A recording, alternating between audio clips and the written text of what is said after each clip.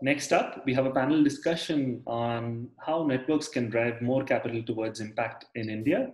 To get this started, I'm delighted to invite Naina Batra. Naina is chairperson and CEO of Asian Venture Philanthropy Network. Prior to joining AVPN, Naina was a senior leader at the Monitor Group. She was also partner and co-founder of Group 50. In 2019, Naina was awarded one of Asia's top sustainability superwomen. Naina, wonderful to have you, and over to you for the next 30 minutes. Thank you, Santosh. Namaste and good morning from Singapore. I'm delighted to be here, and thank you very much to the Nudge Forum for inviting us. According to a report released by the Indian Impact Investors Council earlier on this year, impact enterprises in India have collectively raised $10.8 billion over the last decade. This has been invested into more than 550 for-profit social enterprises that in turn have impacted more than 490 million beneficiaries who are mostly low-income communities that are underserved by traditional businesses, as well as through public sector social service delivery. While we may argue that this is a relatively small amount of capital, these impact investments have had an outsized effect on India's socio-economic development because of the direct targeting of underserved customers and the high level of business and technology innovation that has been seeded and scaled by impact investors to address the most important development challenges that are facing our nation. As impact investing is comparatively nascent in India, I do believe, and this is not coming from any place of bias, that networks have played a big role in promoting awareness and building a community of impact. As Santosh mentioned, I'm Naina Batra. I am the CEO of AVPN, which is the Asian Venture Philanthropy Network, Asia's largest social investing network that brings together foundations, corporates, impact investors, VCs, and family offices from more than 36 countries to deploy capital towards impact across Asia.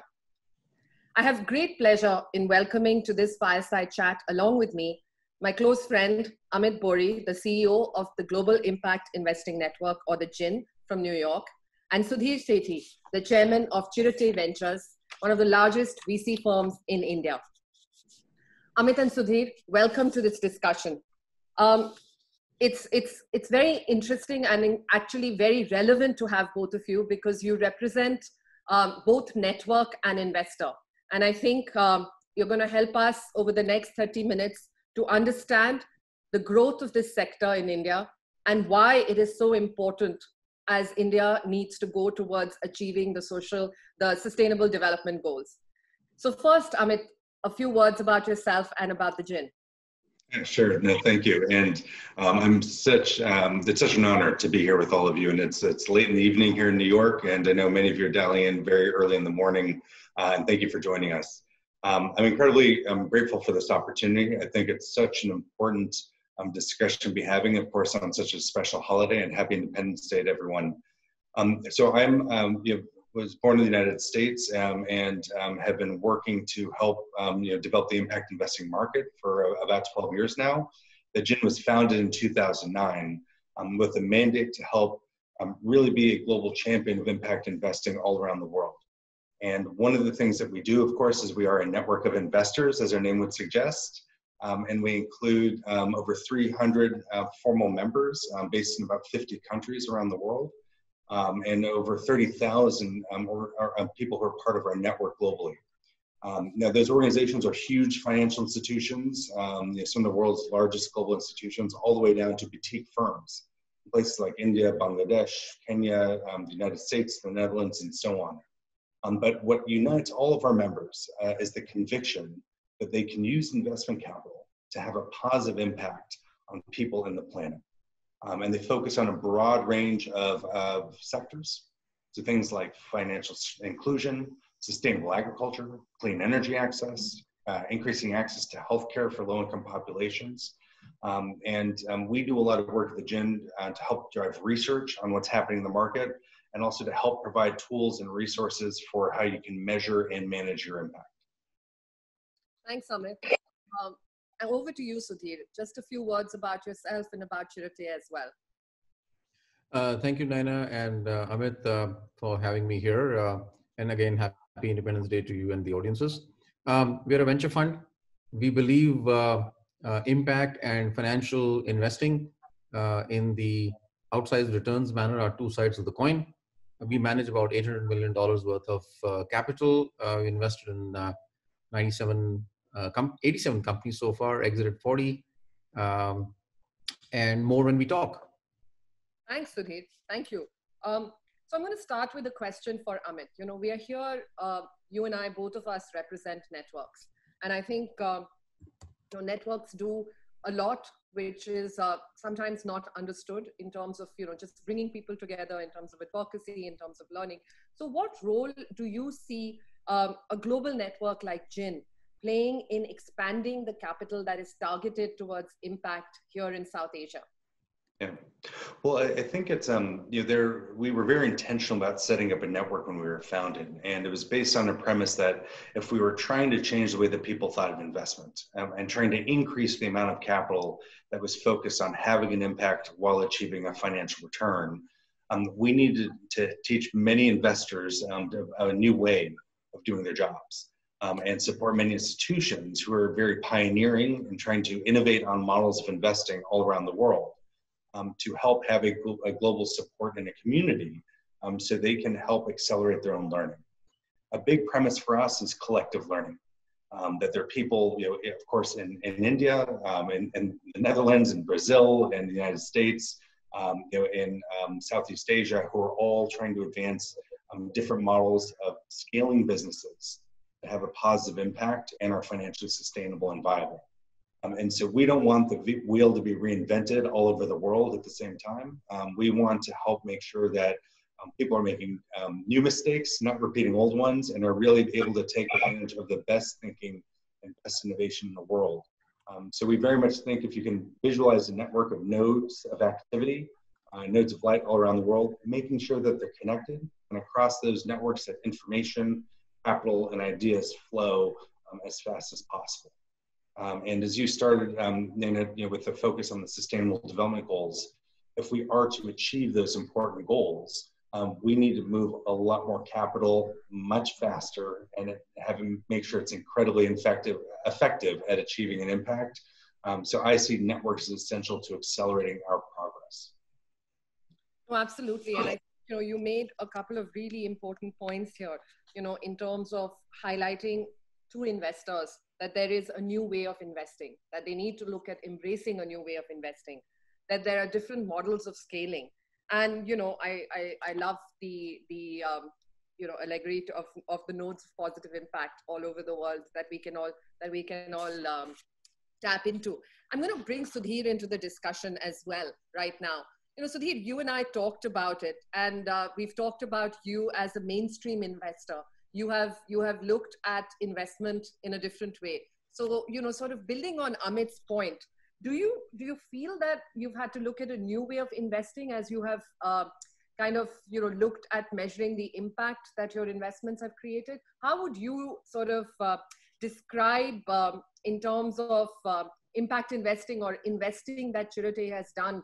How would you describe the impact that it has created? So I think first and foremost, I really believe that, and I must say that the impact side of this was not there for the first 5 years of our life or 6 years of our life. We were investing for outsized returns. And that was in consumer, in software, in fintech. And then we realized that, look, if you really look at it, each of those companies are solving a real problem. And our investment thesis became backing obviously great entrepreneurs who are solving problems in India which have not been solved before. I think that's a very fundamental issue. And we are still a financial investor. And those problems, we believe, can only be solved by using technology. I think this is the key theme to us.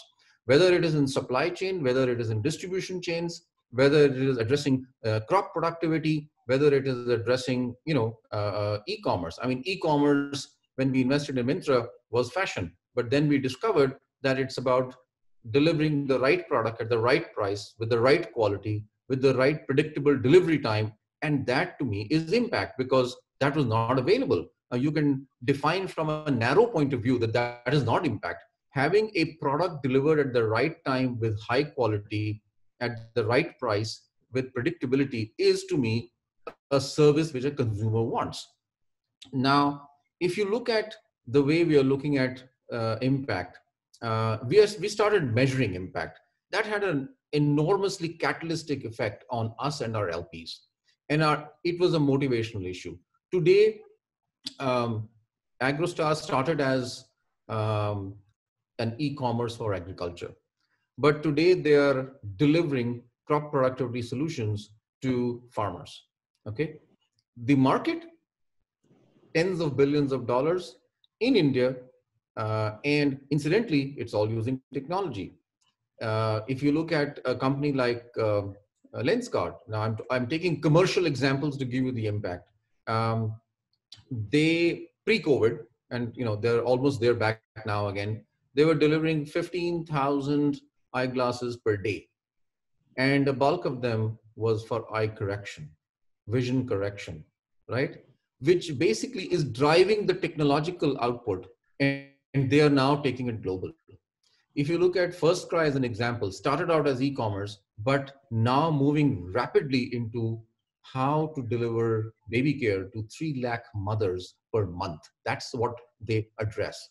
So effectively, I think it's having a change on the strategy of companies by looking at the way, if you look at e-commerce, that's fine. But if you look at having access to babies, which are 3 lakh deliveries a month, your mind changes, and that's a new business opportunity which comes up overall. If you look at Ather as an example, Ather is delivering intelligent, artificial intelligence-based, robotics-based prosthetics at a price point which no other company in the world can deliver.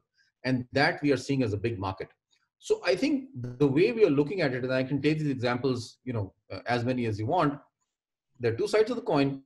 I think the big difference is that we used to address as a financial investor, the top 100 million consumers, if I take consumer as a market, for financial inclusion. I won't say financial inclusion. I'm cautious of using those words. Financial impact, okay, to deliver debt to SMEs, let's say to the top 100 million consumers, to the top, a few million SMEs, and so on and so forth.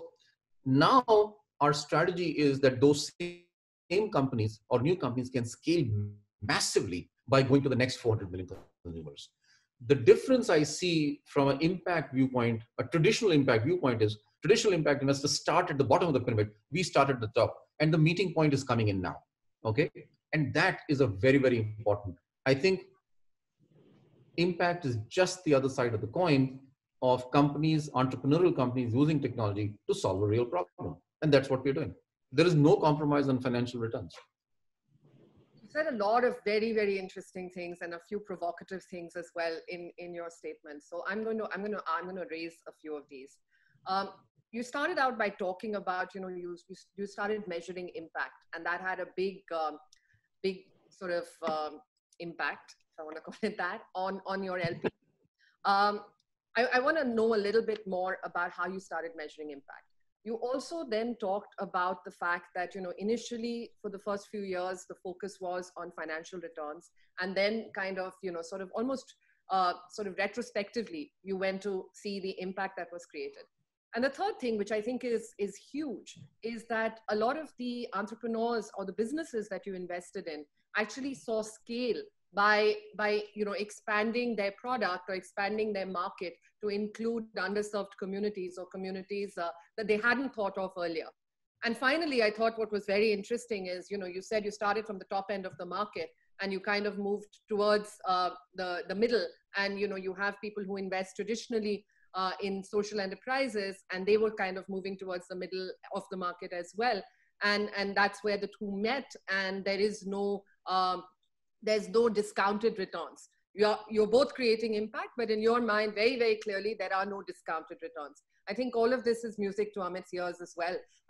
Impact and no discounted financial returns. So I'm going to bring both of you into this conversation. Let's start with the impact measurement first, because there are a bunch of questions that have also come in around impact measurement. So Sudhir, first from you, what have you been using for impact measurement? And then to Amit, because I'm very impressed with, Iris Plus, what Jin has launched and what Jin has rolled out. I'd love then Amit to bring Iris Plus into the discussion as well. So Sudhir, first to you, what have you been doing to sort of measure impact, and how do you communicate that to your LPs? So I think first phase for us, we actually had an experienced person. Her name is Vidya. She joined us about 8 months back. Before that, we actually were talking to DFIs. We were talking to some Indian investors, and that's very important.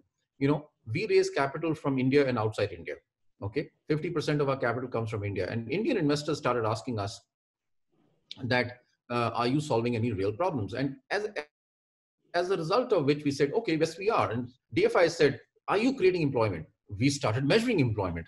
Okay, and we suddenly found that at the end of the day, there were 50,000 jobs which were created, and this was quite some time back, by the companies which were there, and tertiary job or connected jobs was a ratio of 1:3. And that was being asked by DFIs. That was being asked by SIDBI, one of our investors in India, which is like a sovereign fund of fund.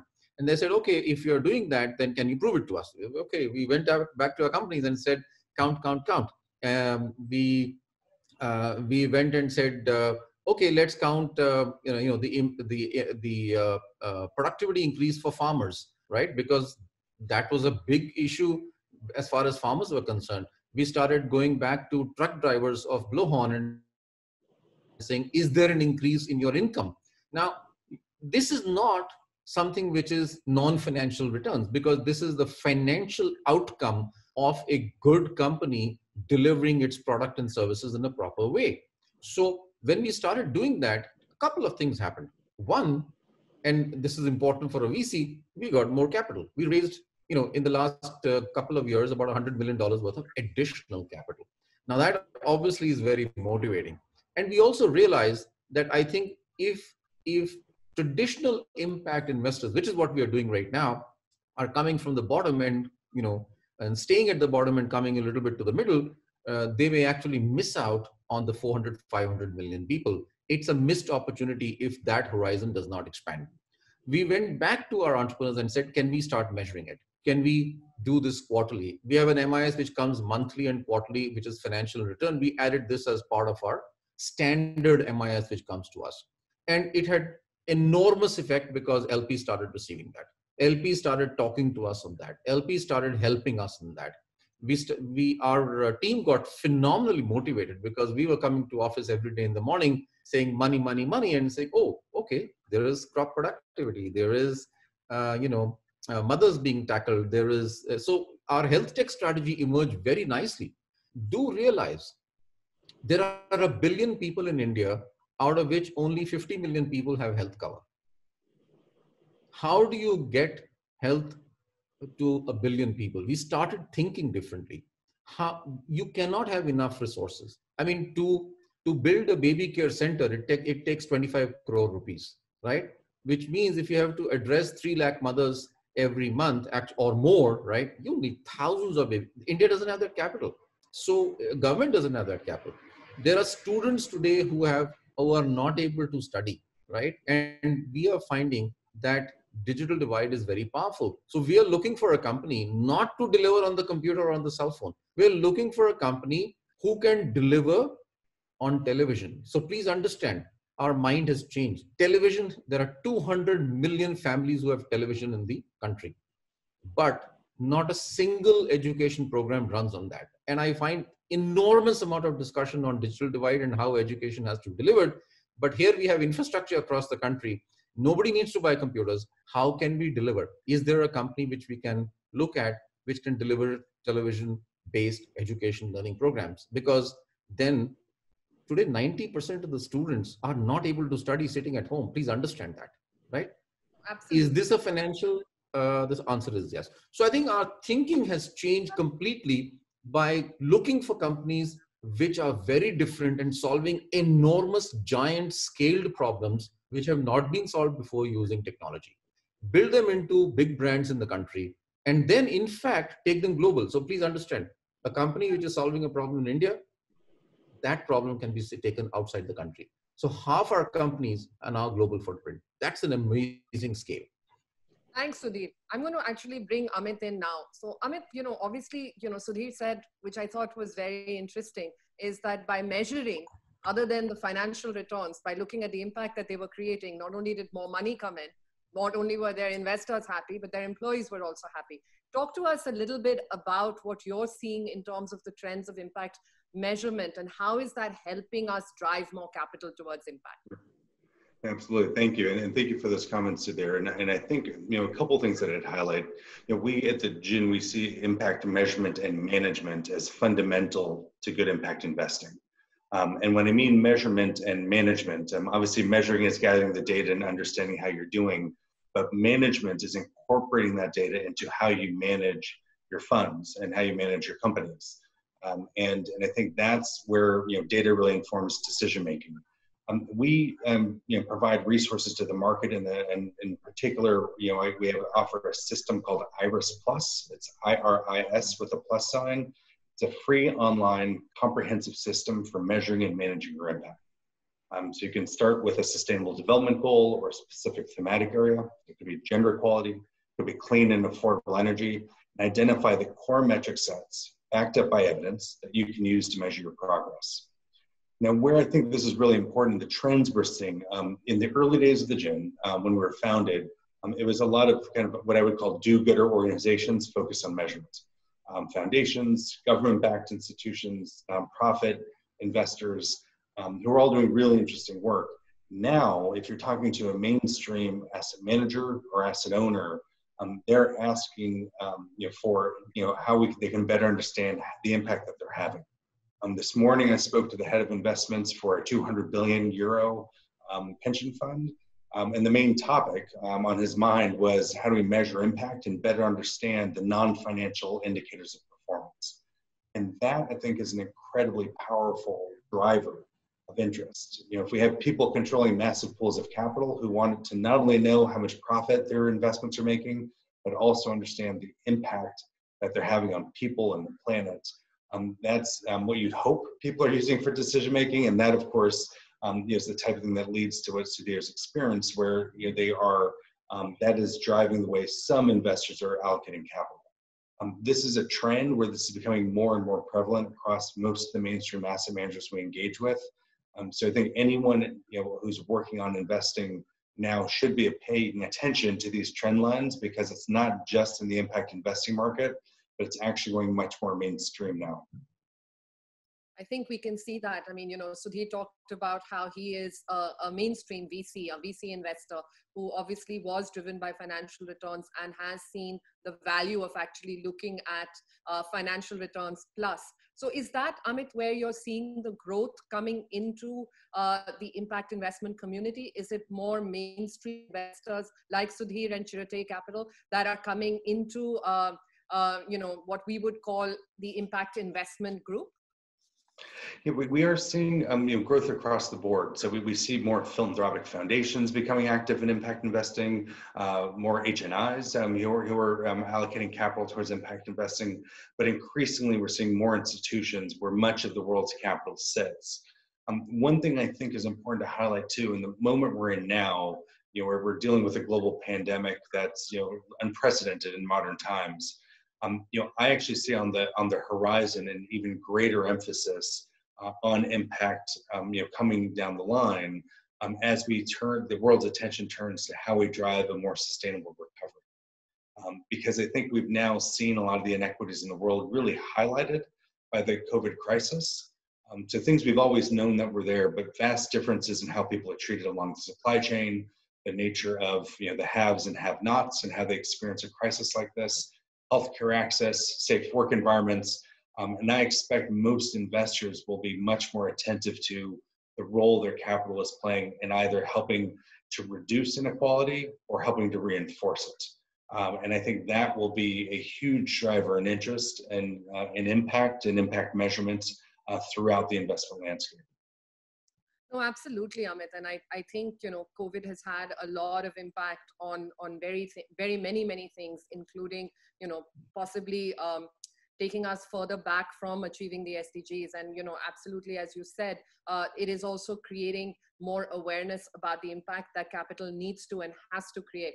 Sudhir, I'm going to bring you in right now. When you and I were talking before, you said something really interesting, and I'd love for you to share that with the audience in terms of how COVID has impacted your investments, because I think that to me was an eye opener, and the fact that these investments seem to be very robust despite the challenges. So Sudhir, could you share a little bit of what you shared with me in terms of the impact COVID has had on your portfolio?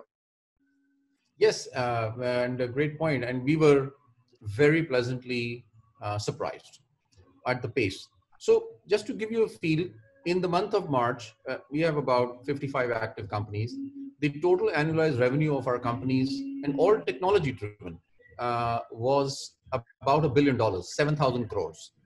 In the month of, I'm sorry, behind me, there is Independence Day music being played. So I'm sorry, I can't stop that. And so effectively, can you hear me? Yes, we can. Okay. So effectively, in the month of April, we found that $1 billion of revenue had crashed to $350 million. And so we got together with the entrepreneurs, and I must say that this is my fourth downturn, which I'm going through in my VC life. And I saw enormous maturity, agility. Entrepreneurs talked about new products, new service models, new business models, new revenue models being preponed, added, etc. In the month of May, this revenue went up to $650 million. In the month of June, it went to $770 million. And in July, we are back to $1 billion. Okay. Now, obviously, within those 55 companies, some are positive, some are negative. But what worked was very simple. Since offline was shut down in the omnichannel model in consumer or in the B2B, we found that we had to go digital. So live doctor consultations, fitness at home, delivery at a cluster level rather than on consumer. So many changes were made that 16 of our companies actually grew faster than pre-COVID times, and at a massive scale. So in fact, scale increased because of three things which we did: going digital, going online, and then some companies took more steps to go global. Today, eyewear is sold by Lenskart in US. CureFit is in putting fitness solutions for homes across the world, especially in the US. First Cry is addressing baby care and mother care needs in Middle East. A small company, we took consumer companies outside the country because they were solving problems bigger outside the country while they were solving problems at a smaller scale. So the scale at which they came back was very surprising, pleasantly surprising. Now those growth patterns have come back faster. Okay, thanks, Sudhir. I'm going to quickly go to Amit. 1 minute, Amit. What do you think is a trend that we need to make sure that continues so that we drive impact faster? Well, I think one of the most important things that Sudhir spoke to is making sure that we're thinking about how we incorporate impact data into how we make decisions. Because ultimately, what you want as an investor is more information about the performance of your companies. And what I think is absolutely critical is that we keep in mind that there's a purpose for money that's greater than just making more money, and that is that every dollar invested out there is having an impact on things related to the environment and to social inequality and other issues, and to have that consciousness front and center, but to back it up with hard data about performance that we can use to make better decisions. Thank you, Amit. And it's almost, I have 30 seconds to go before we go to the flag hoisting and to celebrate India's 53rd Independence Day. I think I'd like to end with the message that capital has a higher purpose than profit. I think throughout this 24 hours Global Nudge Forum session, we are seeing the highlight of purpose. And I think the COVID pandemic has also shown us that purpose needs to come first. And I think from what Sudhir has said, purpose and profit don't have to be two separate things. They can go together quite well. So thank you very much, Sudhir and Amit, for joining us. And I want to take this opportunity to wish everyone here a very happy Independence Day. And thank you very much to the Nudge Forum. Thank you. Thank you very much. Thanks. Thank you. Bye-bye.